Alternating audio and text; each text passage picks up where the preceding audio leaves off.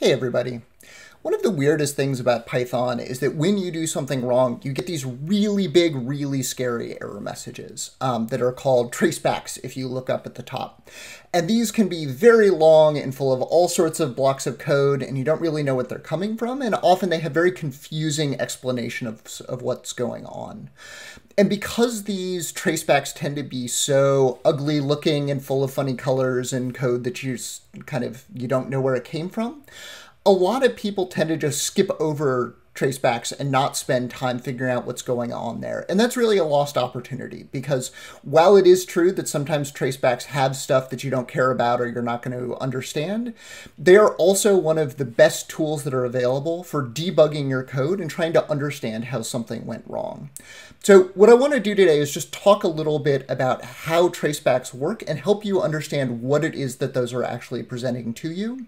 So as in your own day-to-day life, you start running into them, you can start making use of them to help you become a more effective data scientist.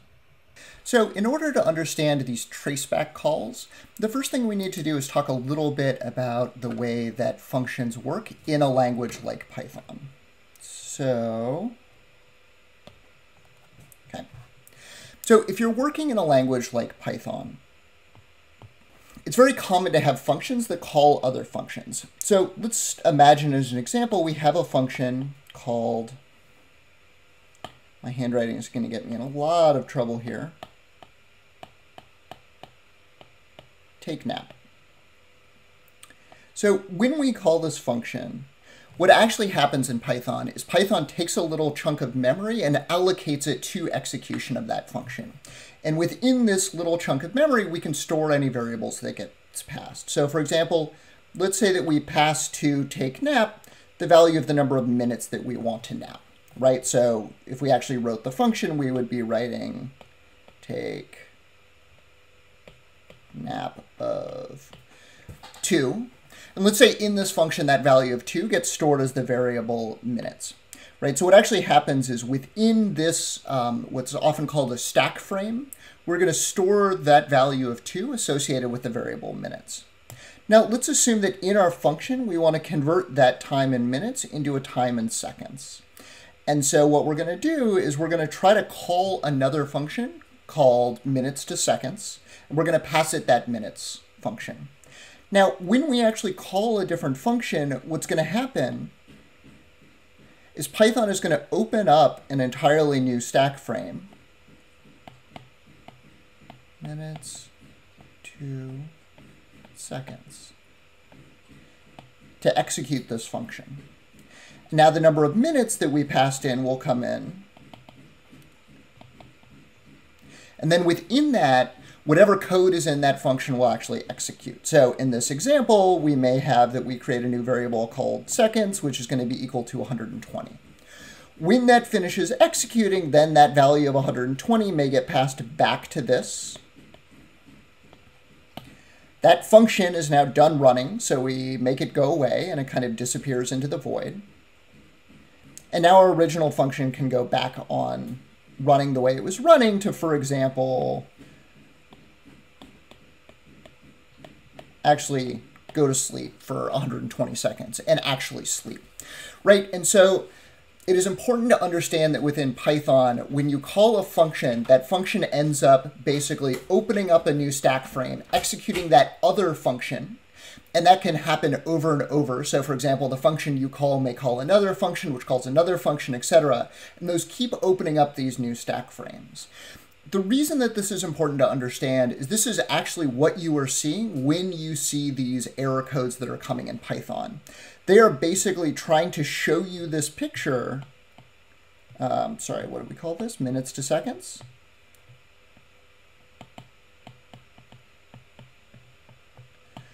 What they are actually trying to do is help you understand this flowchart to understand where in one of these trees the errors are showing up.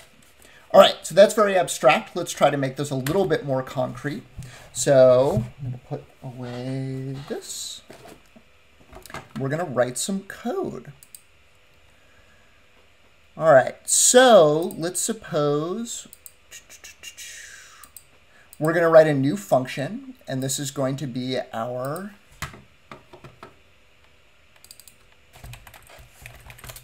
nap function. Okay, hopefully we're all familiar with Jupyter Lab structure at this point. Shrink this up just a little bit. Okay. So the first thing we're going to do is define this nap function, which is going to take some number of minutes. And then what it's actually going to do, we have to import the time function. In Python, there's a, time. There's a method called time.sleep. And so we can pass it however long we want things to sleep. And then we have a function that will cause our computer to just kind of hang out. So if we run this code, and then I try to nap for 2 minutes, and I run this, you'll see that it waits, but that clearly was not actually 2 minutes that it waited. And that's because time.sleep actually wants seconds and not minutes as the object that it's reading. And so what we need to do is add another function here, which is going to be called minutes to seconds of minutes.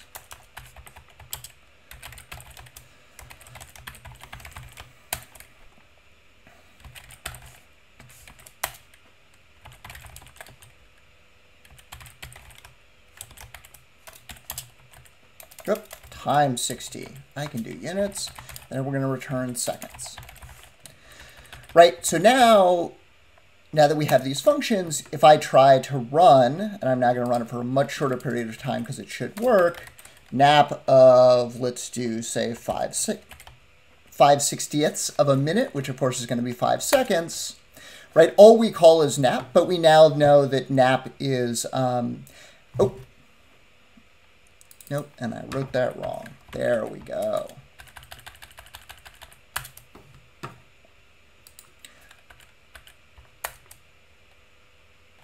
Right, and now nap is going to hold for about 5 seconds.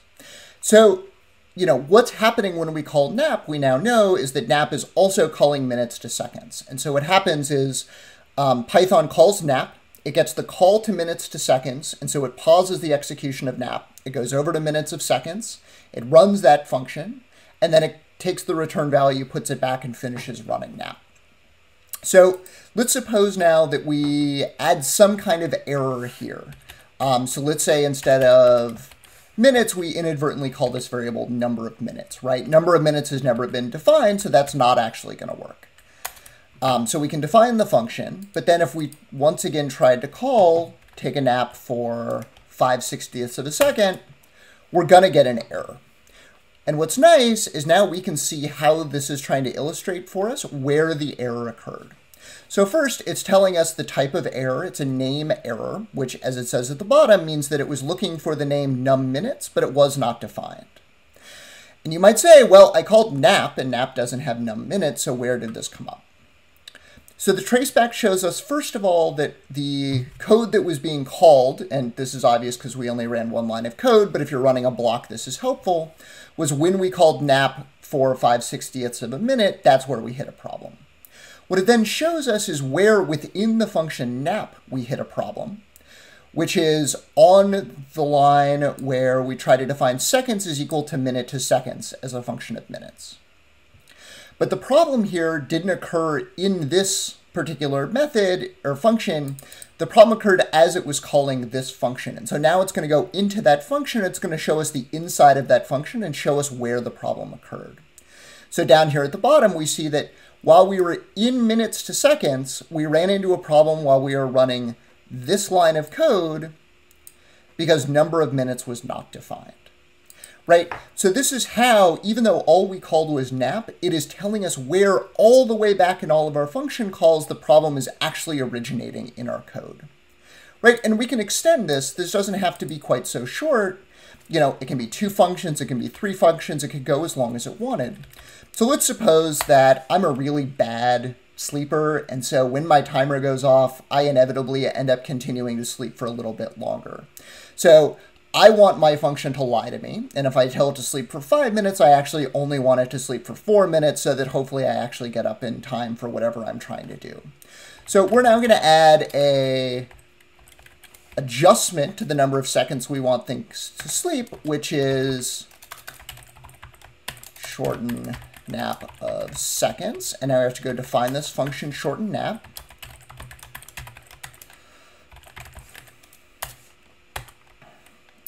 So we're going to call that seconds is equal to seconds times 0.9, right? So it's going to be 90 return seconds. But let's now assume that, again, I add some type of mistake in this bottommost function. Oh, and syntax errors will be caught right away. So again, I'm going to make this mistake of calling it num seconds. We're going to fix the bug in the other function. And now let's say that we want to run this set of code, right? So going back to the illustration that we had before, what we've now done is written a tier of 3 functions. So let me quickly go back to our drawing, minutes to seconds. And now we've added this extra step, which is while min to seconds is running, we're going to add this other function, which is going to be shorten nap. So in this case, we have introduced this small error in our code, which is going to occur when it's running shorten nap. And so the stack overflow, the traceback that we are going to expect to see from Python is going to say, while running nap, I ran into a problem. It occurred while I was running minutes to seconds. And within minutes to second, it occurred when I tried to call shorten nap. Right, so where before we had this kind of 2-level traceback, this time we're expecting to see a 3-level traceback. So let's see what we get when we called nap of 5/60ths. Exactly what we expected, right? So let's stretch this out a little bit. Again, we get a name error, which at the bottom they remind us what that means. It says the name num seconds was not defined. But if we had just called nap, we would say, well, I never called num seconds. Where is that coming from? So it says, well, the error occurred within the function nap when I was trying to call minutes to seconds. Within minutes to seconds, it occurred when I was trying to call shorten nap. And within shorten nap, it occurred when I tried to call this line of code seconds equals to num seconds times 0.9. Right, so again, this is what allows us to really see the structure of the errors that we are running into in these various places and allows you to go through and debug.